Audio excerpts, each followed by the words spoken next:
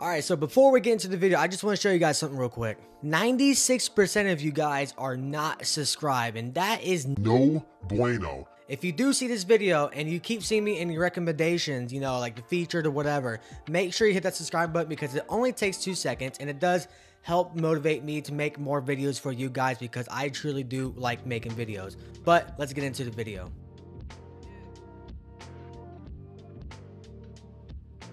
This is the NFL Mock Draft 2.0 for just the first round of every single NFL team. If you have not seen my other video, I would go check that out real quick and then come back to this video. And I also did a Packers round 1 through 7 Mock Draft 2.0 on my channel a couple days ago. If you have not seen that, also go see that before I get into this video. But I do like doing the mock drafts, even though my player knowledge, just like I say every single video, is not that high when it comes to college players, but I still like doing it because you guys do like it. And I will say that this video will not be pertaining trades. I do think trades will happen, but you know, I think we're just gonna go down the standard form, you know, just not get too complicated. But if you guys do want to see a video involving trades, definitely let me know and I will do one. But let's get into it. So to start things off, we're using Pro Football Focus, this website I have been using the last couple of my mock drafts. And you can see on the left side of your screen, you know, 1 through 32, you know, starting off with the Bears, Washington Commanders, and Patriots, and so on. We all know the Bears are going to be drafting a quarterback since they drafted Justin Fields. And I'm 99% sure it's going to be Caleb Williams, so he is going to Chicago. So when it comes to the Washington Commanders, you know, they got a couple options in quarterback like Drake May and Jaden Daniels. They're 100% going to be drafting a quarterback, but when it comes to either which one, it's literally 50-50. And I do think that the Commanders are going to draft Drake May. So from Drake May from North Carolina, going to Washington. And now just like that, you know, most of these quarterbacks are already going off the draft. You know, you see in many mock drafts. And I do think that the Patriots will draft one, so Jaden Daniels is going to New England. Now, when it comes with the Cardinals pick, I do think in real life they will probably make this trade. But you know, like I said, this video will not be pertaining trades. If I had to go with the Cardinals, I think they will draft a wide receiver, even though their wide receivers are not too bad per se. They need help for sure, but it's not their #1 need.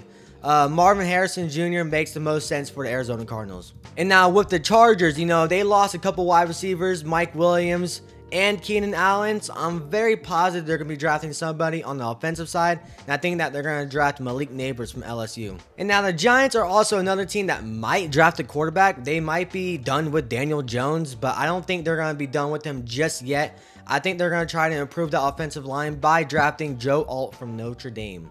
Now, the Titans are also in a weird situation, too. You know, they got a couple really good wide receivers like DeAndre Hopkins, and they just signed Calvin Ridley. But I don't know why Pro Football Focus has wide receiver as #1 need.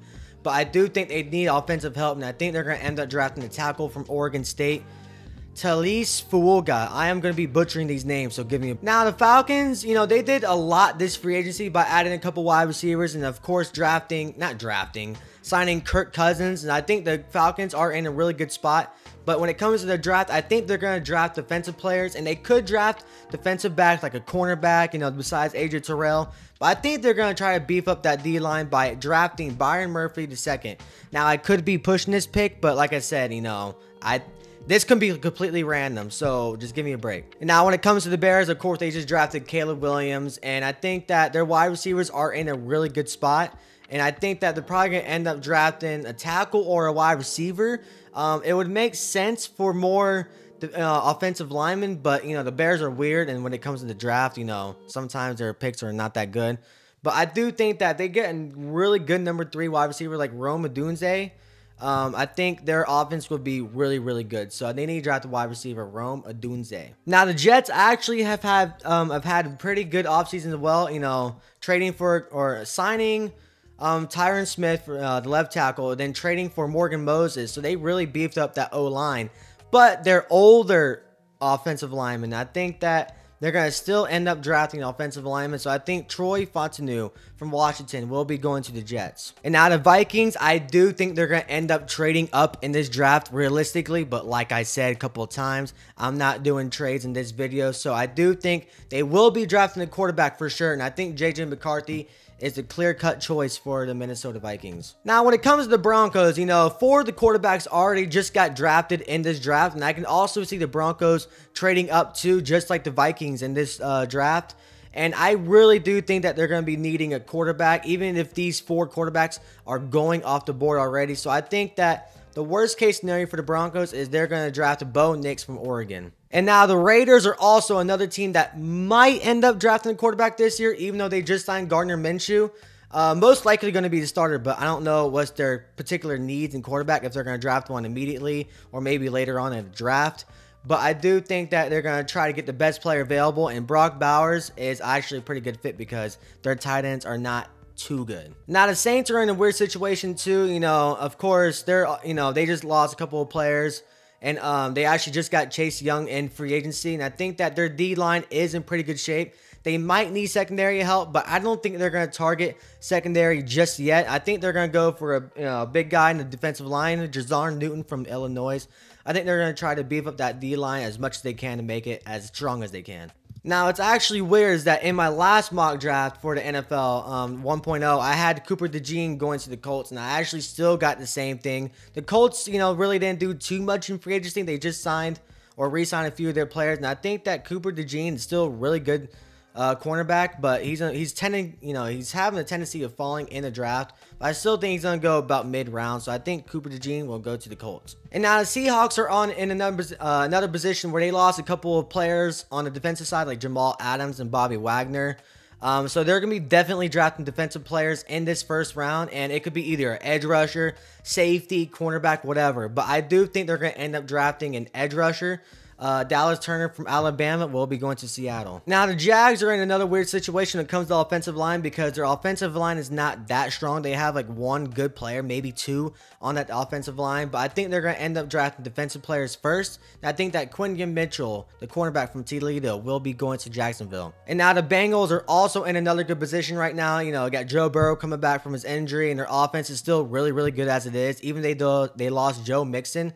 I still think they're going to be a really good offense, and I think that they're going to try to address the defensive side again by drafting Nate Wiggins from Clemson. And now I do think the Rams are in a good situation. They did lose just Aaron Donald, which is massive, but they actually ended up acquiring a couple pieces on free agency, like for the secondary and all that. But I do think they're going to end up drafting an offensive lineman here. I think their O-line is not that good.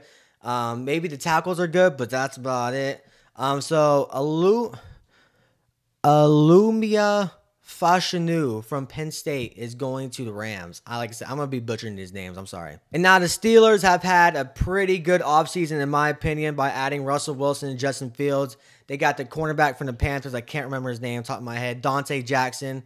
And they ended up trading Deontay Johnson to the Panthers. But I think they're going to draft a secondary person. Terrion Arnold from Alabama will be going to the Steelers. And now the Dolphins, you know, they're in another weird situation too, where they lost a couple of defensive players, but they also kind of added back like Jordan Poyer and another player I can't think of off the top of my head. But I think they're going to try to address the offensive line because they did lose Robert Hunt due to free agency. So I think that Jackson Powers Johnson will be going to Miami. And now the Eagles are in a situation where their offensive line is still in pretty good shape, even though they just lost Jason Kelce. Their O-line is still really good. And they did just got the guy from the Jets. I can't think of his name either. Bryce Huff. The Eagles just added Bryce Huff, the edge rusher. And I think that they're going to end up drafting one.